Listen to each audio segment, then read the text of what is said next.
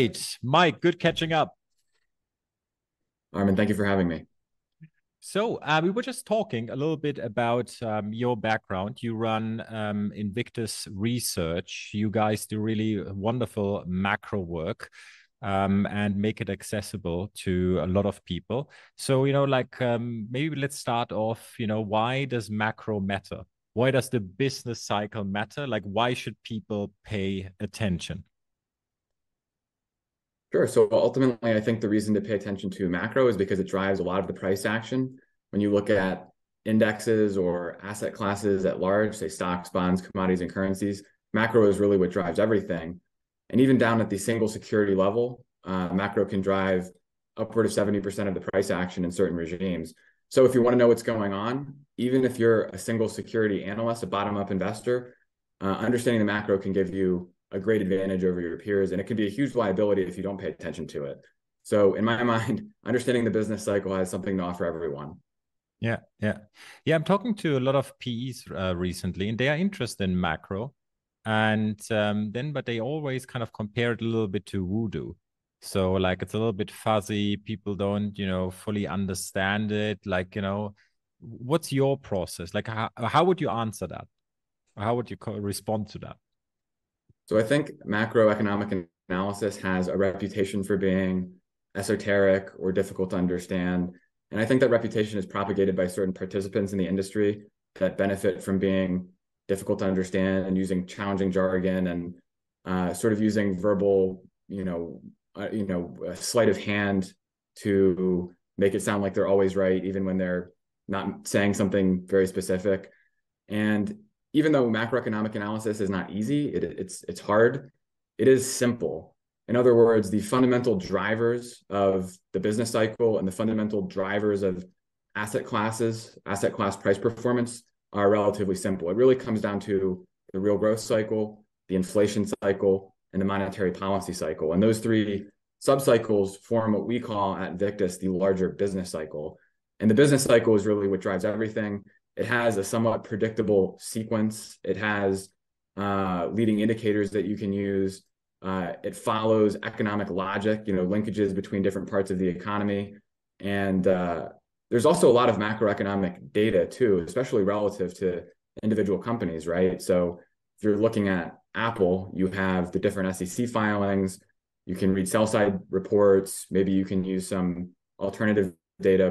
But the truth is, there's so much more data about the overall economy. It's anything but voodoo. It's very quantitative. It's very it's based in economic theory where there's long academic track records and validations for different ideas. So, like I said, I think it's anything but voodoo.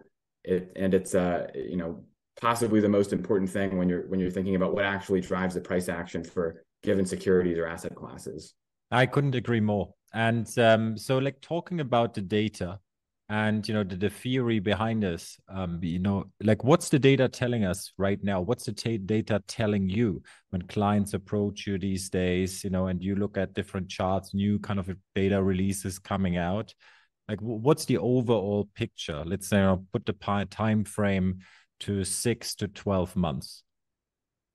Sure. So if I were to describe where we are in the business cycle using a phrase, I would say we are in a late cycle slowdown headed toward a recession.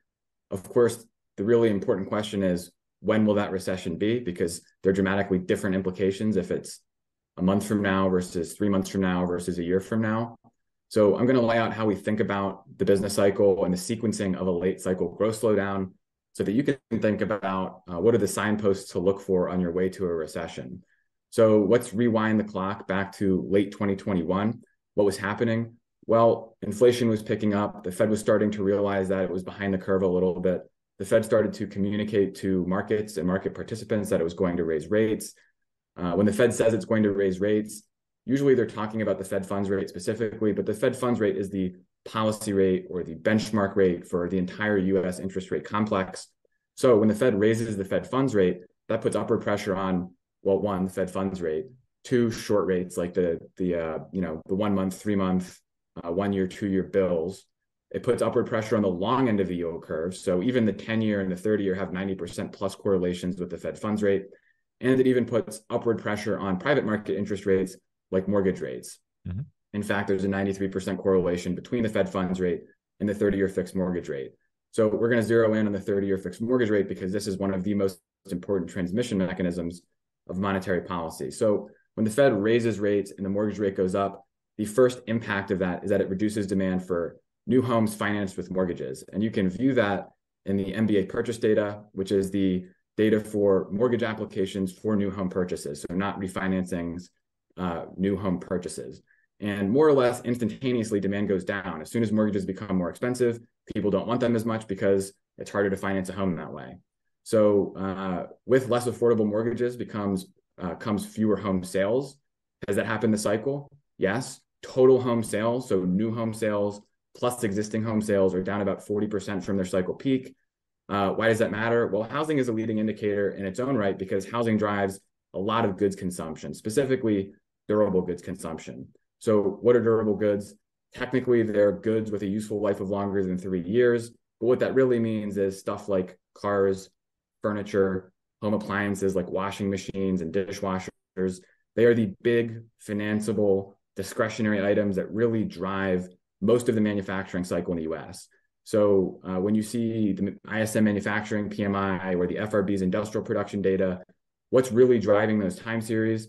Well, it's really demand for these durable goods that I just talked about. And housing is what's really driving that demand a lot of the time.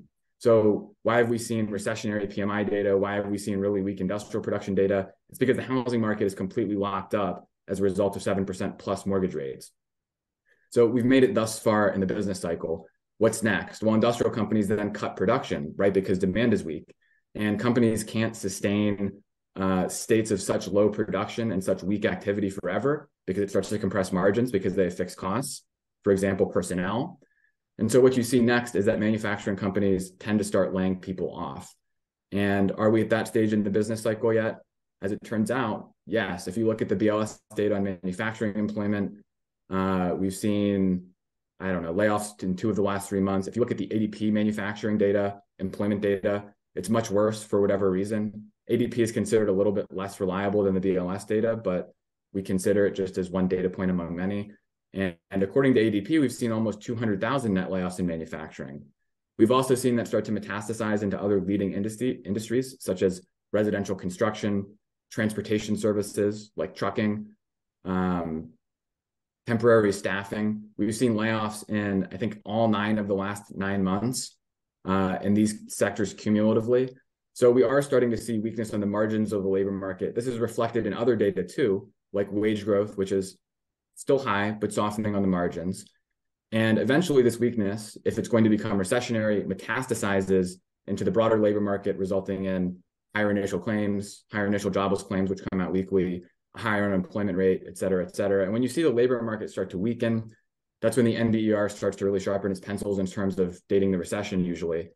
And look, our view is that we get to a recession. I think that the key variable to watch is interest rates. It's really just a question of how long the Fed will keep its foot on the throat of the housing sector and the manufacturing sector.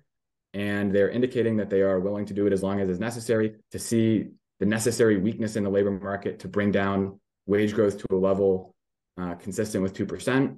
And ultimately, we think that the Fed will get what it wants. Our timing is that we see a recession. Well, we'll stick with the unemployment rate because the NBER determines recessions and who knows exactly what they'll do. Sure. We think that we see the unemployment rate tick up toward 4% by year end of this year and ultimately above 7% by August of 2024. So obviously that is a rather bold call. A 7% unemployment rate would indicate not only a recession, but a harder than average recession. And so maybe I'll stop there, but that is what we're looking forward to at Invictus. And may I ask, because I got this question a lot in the past, is you're looking at on the employment side at manufacturing, right? Any particular, like, what's the reasoning? Because I think people looking a lot usually at the, in the service sector where the picture might be still slightly better. So do you want to kind of, run us through this? Sure. So the reason to look at manufacturing is that it tends to lead the broader growth cycle data. So it tends to lead services. And you can see this from looking at the PMI data. You can see this from looking at the inflation data, right? Inflation in durable goods tends to lead inflation in services by about 8 months. You see it more or less everywhere that you look.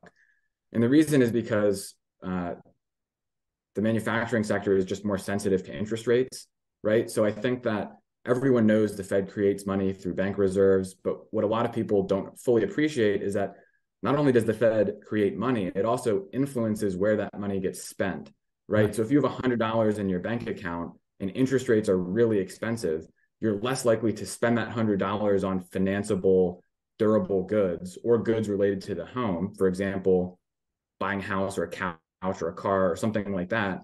And you're more likely to spend it on something that doesn't require financing, like tickets to go see Taylor Swift or Barbie or Oppenheimer or whatever.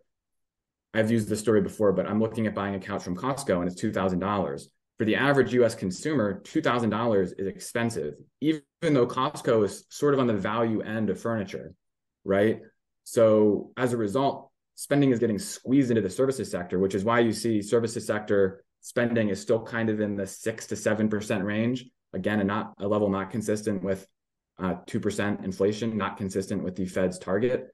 And so essentially what you need to see is you need to see enough weakness in the manufacturing sector that it bleeds into the services sector through incomes and then consumption. That's what we think the Fed wants. That's how historical business cycles have progressed. And so that's the sequencing that we're watching at Invictus. And when you talk about a recession scenario, like what kind of recession do you kind of expect? Like draw a little bit of a picture. I mean, usually, I guess, when we go up, quickly, we probably go down quickly. Or it's always a level kind of. If it goes up a lot, it probably goes down a lot. Like it's a simplified way how to think about stuff. But like, what kind of recession are we talking here? Sure. So there are plenty of puts and takes on this, and I'd be happy to expound on them to the extent you would like. But a generally good rule is that the speed and severity of the recession is commensurate with the speed and severity of the interest rate hikes that precede it. And you could also say the same thing about housing. The speed and severity of the recession is commensurate with the speed and severity of the downturn in housing that precedes it. So we have seen the most rapid increase in interest rates since Paul Volcker in the 1980s. And consequently, we've also seen the most dramatic downturn in housing. Now, you could make the case, and I think it would be fair to say that the US economy is a little bit less sensitive to interest rates right now for a variety of reasons than in the past, but it's not insensitive to interest rates, right? And you can see that in the mortgage data, like I mentioned earlier. And those knock-on effects from housing still matter quite a bit. This is all to say we expect a more severe than average recession, which underlies our call for 7% plus unemployment rate. Okay. All right. That's more than doubling up. Right. That would be a very serious situation. Okay. And when you look at it, and what kind of data would prove you wrong? Like what would change your mind, in other words? What kind of data would you need to see? So there's really two ways that we could be wrong. The first way is that we are in fact in a new bull market, right? A new economic expansion. The second way we could be wrong is that the recession is later than we expect. So on the first point, what would change our minds? What would prove that we could be in a new expansion? It has to be lower interest rates. It really has to be lower interest rates. The manufacturing economy, the housing economy, the automotive sector, it doesn't work with interest rates where they are today. It doesn't work with 5.5% Fed funds rate and 7% plus mortgage rates for an economy that can only grow GDP at 1.5% in aggregate over the long term, right? So without lower rates, there is no durable economic expansion from here. So we have to see interest rates break first. What could draw out the cycle longer than we expect today? A variety of things. I mean, almost too many things to count, right? There's a lot of potential variability there, but I'll tell you one that I think about quite a bit, and it's that this cycle has been so short. When COVID happened, every manufacturing companies, but everyone was forced to lay people off because obviously economic activity ground to a halt, and there was a great deal of uncertainty. So there were mass layoffs, right? We saw the most abrupt increase in unemployment ever in the US and probably around the world too. And as a result, the Fed and the Treasury and Congress in the US sort of took out the stimulus cannons right? And one consequence of that, one way of interpreting all of that stimulus was that the government and policymakers want companies to hire back all of those employees that they let go. So they let everyone go, they hired everyone back. And now, or just a few, months and quarters later, the Fed and policymakers are signaling the opposite. Wow, inflation's running too hot. We're going to hike rates as fast as we have in 4 decades. So now the Fed is signaling to these companies again, hey, you need to fire people. So, hey, you need to fire people. You need to hire people. You need to fire people again. And this is all over the course of, 3 years or so. And there are logistical constraints to doing stuff like that. And there are also reputational constraints to doing stuff like that, right? If you're running a business and you have a reputation for hiring and firing people, within the span of a couple of years, it's not a good look reputationally. And so I think it's a possible catalyst for manufacturing companies and other cyclical companies and just the corporate sector in general in the US holding on to employees longer than they otherwise would. And look, that could draw out the cycle another 3 to 6 months. That could be the difference between a recession and, starting in December and a recession starting in July. And so that's not our base case. We have a bunch of forward-looking models and predictors and leading indicators that all suggest the unemployment rate, the labor market will really start to crack hard in Q1 of 2024. But Okay. it is possible. It's an edge case that we think quite a bit about. And is there anything on the fiscal side that that might change things for you? So fiscal policy has certainly been a tailwind for the US economy. I mean, when you look at the impact of fiscal policy on the various economic data, one of the most direct impacts is on the labor market. There's a very close correlation between how much money the government spends and the unemployment rate. And so obviously we've seen considerable deficits over the last few quarters. The fiscal deficit divided by GDP is, between 7.5% and 8.5%, depending on which number you look at. Very, very high. I mean, there's really no precedent for that outside of recessions and wars. And so essentially the federal government has been spending money through the first half of 2023 as though there were an emergency, even though there obviously has not been an emergency. A lot of that spending is stuff that's going to turn off automatically, like cost of living adjustments to entitlements. It's not legislated, it's just sort of mechanically built into the spending. That'll turn off in the back half of this year. So we don't really expect that to persist. And on top of that, look, the private sector is still 85% of the US economy. So while government spending does matter, and it's something that we would never ignore, we think that the weight of the evidence, the gravity of the business cycle still suggests significant economic weakness in 2024, and that the current government dynamics in terms of spending, they aren't going to change that. And they're probably going to become a headwind rather than a tailwind. So when I look at Q1, then it's time to position ourselves. So when you run a research company, what do you recommend your subscribers? Cannot be only like long government bonds. So is there anything in particular that you kind of, usually recommend, be it maybe people in the real world economy or investors that want to take advantage of it?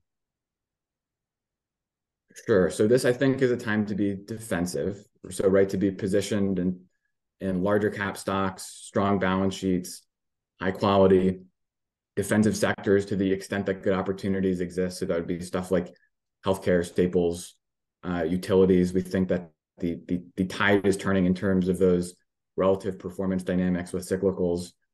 In terms of fixed income, treasury bills, in my mind, are a no-brainer.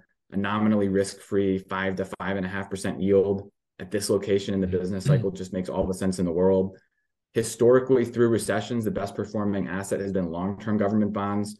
We think people should be waiting to buy long-term government bonds. They should not be buying long-term government bonds yet. We can go into the logic of that more if you'd like. It's a little bit complicated. But essentially, for this cycle in particular, we do not think long-term government bonds will outperform until we really see the whites of the eyes of this recession. So in other words, you don't want to try and front run the recession this time with government bonds. Interesting. Can you elaborate a little bit? Maybe like the less complex version? Sure. So the bottom line is inflation is still running hot, right? If you look at, I'll just throw one number out there, services inflation ex energy. It's a very wage sensitive measure of inflation. closely connected to the labor market. It's still running at 4% on a 3-month annualized basis, and it's been running at 4% for the last 3 months. So essentially, the Fed isn't seeing the progress that it needs to see in terms of labor market-driven, wage-driven inflation. And so we think that the Fed could hike one more time this year, but they're definitely not cutting. So that will keep long-term bond yields high. Remember what I said earlier, there's a 90% correlation between the policy rate and the 10-year note yield, right? So if the Fed isn't cutting the policy rate, that's going to keep the 10-year pretty high. In addition to that, you have $95 billion a month in quantitative tightening. Our work suggests that's the equivalent of about a 10 basis point rate hike every single month. And on top of that, you have the Treasury issuing about $2 trillion in new securities in the back half of this year, including almost $500 billion in new coupon issuance. And what that means is notes and bonds, not bills. In other words, it's introducing duration into the market, which means it'll put upward pressure on the back end of the yield curve. So think that the 10-year, 20-year, and 30-year. And we expect that to be the equivalent of a 40 to 50 basis point rate hike. Now you're weighing this against economic conditions too, because the more the economy slows, that'll be putting downward pressure on the long end of the yield curve.